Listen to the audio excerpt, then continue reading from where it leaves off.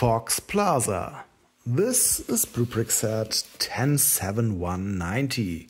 It was released in February 2024 for about 60 euros.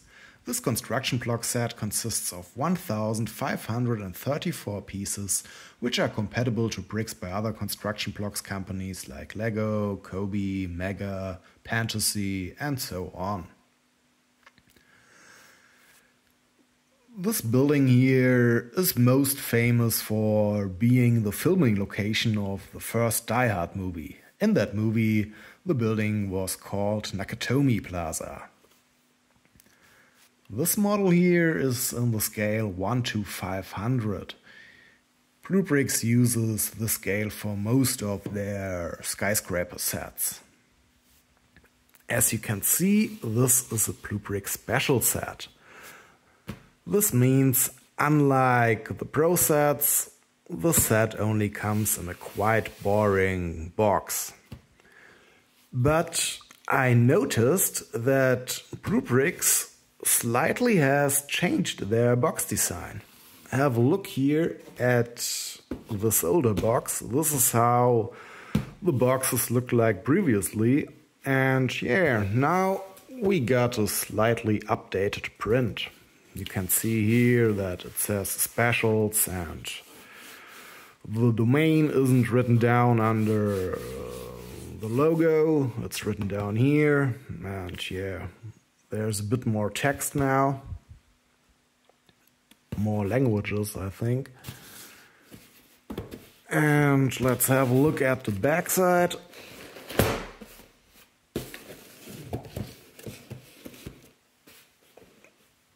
There we got now a logo, and they turned the sticker here into a print. Oh, I think this thing here still is a little sticker. Alright, but we have talked enough now about the box. What's important is what's inside the box, and this is what we are going to find out now. Another thing about special sets is that in most cases they don't come with different building sections to which the bricks are pre-sorted. They simply come in unnumbered bags. Some of the bags only contain bricks of one type, but most of the bags come with a quite big variation of different bricks. What else did we find inside this box besides the bags? Well, we got this huge plate here and a sticker. I think of all the BlueBrixx sets I have built so far, there had only been maybe 2 or 3 sets before this one which contained a sticker. I'm really not a fan of stickers.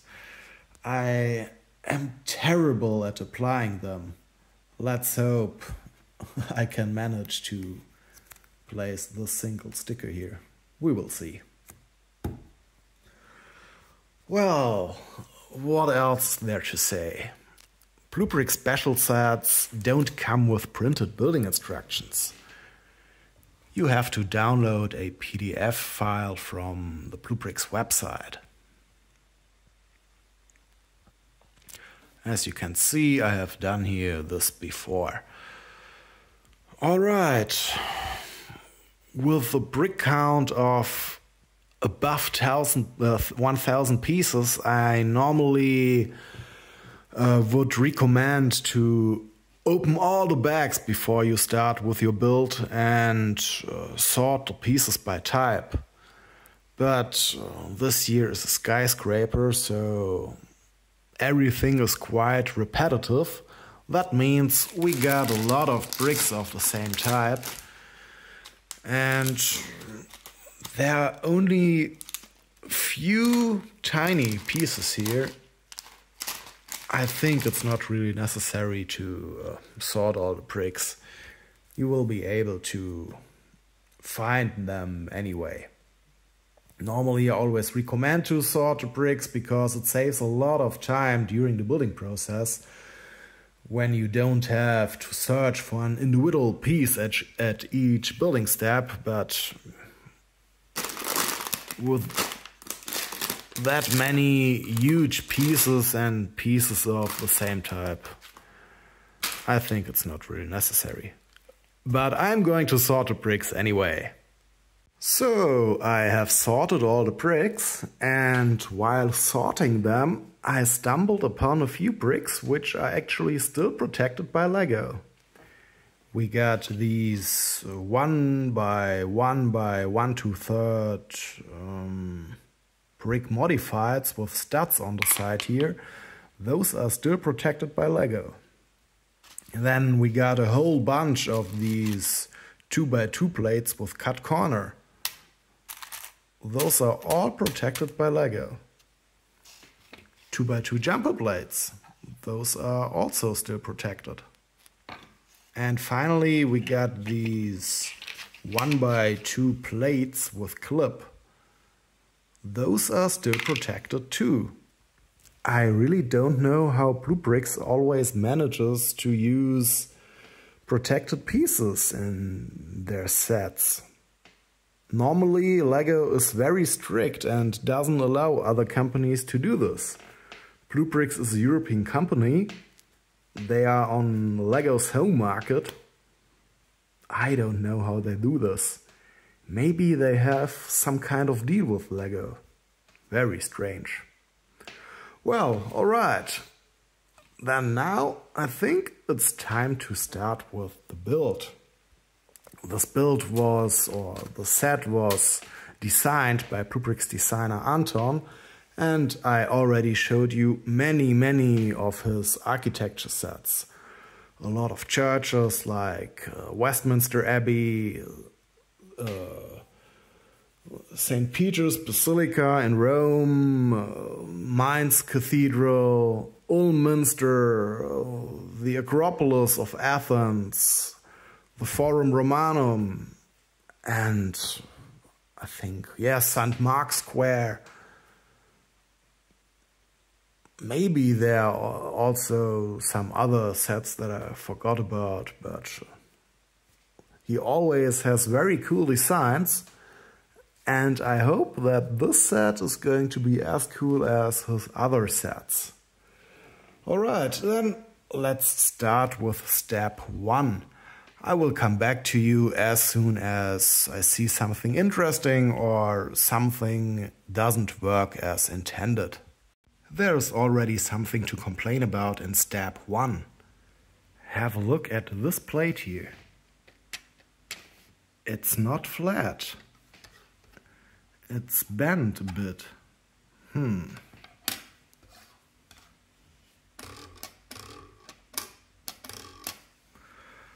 Well, I hope this is not going to be a problem. Maybe when we have built the whole skyscraper on these plates here, there is enough weight on the plates, and then hopefully everything will be plain. Step 23. So far we have built the base. It comes with some details. This gray area here, this green, some parasols and plants, I think. I noticed that the base doesn't sit flat on the table. It's a bit wobbly. Have a look. I think the cause of this is not that single bent plate that I showed you before. I think it's a problem of the building technique used here. We have interlocked a lot of tiles and plates with other plates, and these kind of building techniques often end in this kind of wobbliness. But I think once we have added a tower with all its weight on the base here, the whole thing will be plain. I think the wobbliness will be gone then, but we will see. Let's begin with the first parts of the tower now. Step 36. We are building a modern tower, so I guess we are going to see a lot of steps like this one. We have to use 72 1x4 plates to build 8 of these identical segments. Step 44. Since our build mainly consists of 1x4 plates, our build gets taller and taller very fast. This is quite interesting. And I want to take the opportunity now to show you how the inner construction of our build looks like. You can see here that we have placed these girders here as inner support, and yeah, those things are quite huge, so the inner construction even is created faster than the outside construction. Step 45. I think this is the step with the most used pieces so far. We have to use 122 1x4 plates to build 8 of these segments here, which we then can place at the rest of our build. Step 60. Our build is not simply square-shaped. It looks a bit like a star, I would say, with these segments here attached to the facade. If it was a fortification from the early modernity, I would call them bastions. And yeah, I think the designer had a quite nice idea here to connect these attached segments to the core of the building. You can see here that these things they stay in place, but they are not totally sturdy. To counter this problem, the designer had the idea to interlock a bar with these segments here, and this bar can be connected to a clip which is attached to the building's core. And once we have connected the bar with the clip, like this, then the structure is completely sturdy. This is quite cool. Step 79. We just have completed the tower, and now we have to add some smaller stuff at the tower's foot. Step 87. Building the set was really much fun, but the final step is a huge downer. We have to apply this sticker to those 2 1x6 tiles. And this means once the sticker is applied, we won't be able to disassemble those 2 tiles again without destroying the sticker. I don't get why they didn't simply use a 2x6 tile instead of those 2 1x6 tiles. It's just stupid. Well, what I'm going to do now is that I will apply the sticker, but then I will take a very sharp knife and slide it along this gap here between those 2 tiles, which hopefully will result in a properly split sticker. Then we will be able to disassemble the set again properly. Well, I found an easier solution. I remembered that one of my LEGO sets, the Star Wars Scout Trooper helmet set, contains 2 of these 2x6 tiles in white. So I took one of those tiles and I will replace the missing piece later with a piece from BlueBrixx. Now I applied the BlueBrixx sticker to the LEGO piece, and this wasn't that easy. I don't know if you can see it, but the sticker is more or less exactly the same size as the Lego piece. And this makes applying a sticker not that easy. You have to be very precise, but luckily somehow I managed to apply the sticker in the first try correctly. Alright, then let's remove these two 1x6 tiles and replace them with our 2x6 tile. And this means our build is complete. Yippee-ki-yay! I think it looks really cool. It just looks like the real building. Here on top we got to see the helipad, and when we have a look from above we can see that the building is star-shaped. I haven't counted all the floors, but I think the amount of floors should be more or less correct. At least everything looks right. This is a modern tower, so of course we don't get to see too many details. Here we got some segments which are peeking out of the tower, but yeah, that's more or less all. But we get to see some details on the tower's foot. Here is some green, and we get to see some parasols. And there are projecting roofs in the front of the building and in the back. But my favorite detail is that we get to see the black stretch limousine from the Die Hard movie.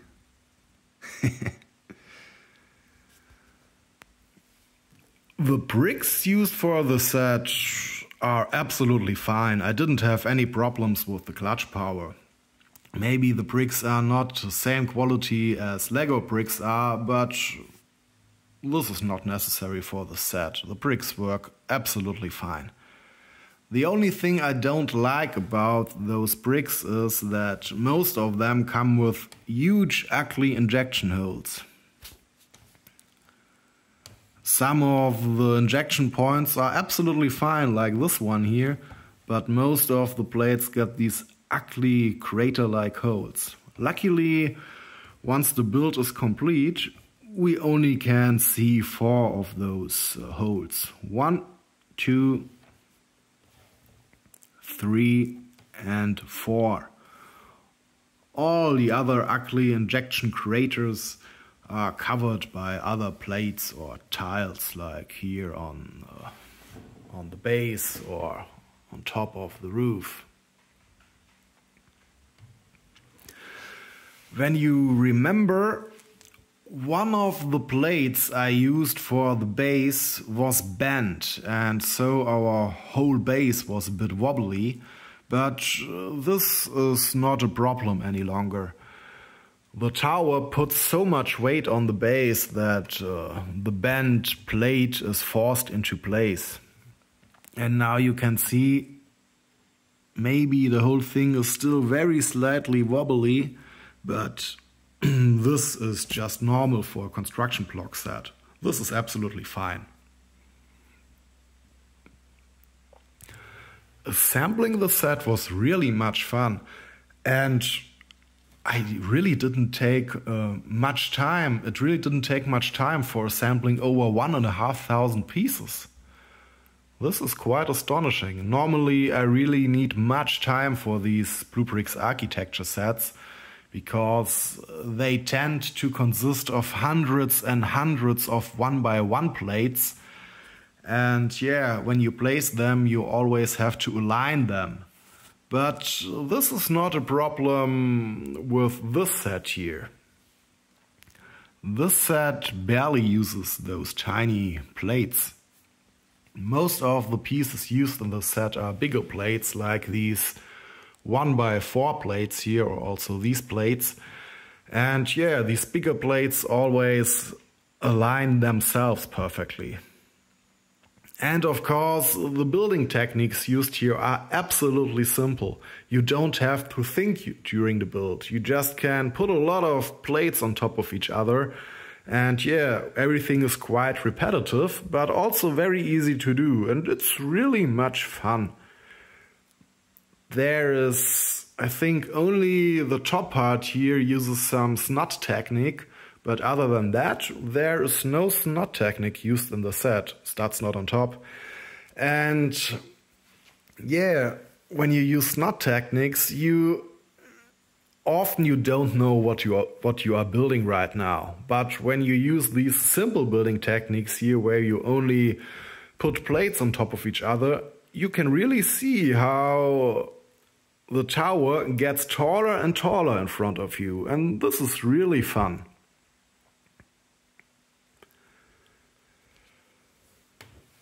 I think the set really looks cool and there is not much to complain about. Maybe they could have added a bigger piece of the square in front of the tower, but it's not really necessary. The important part is the tower itself. And this is really well done. I think I'm going to build more of these BlueBrixx skyscrapers in the future.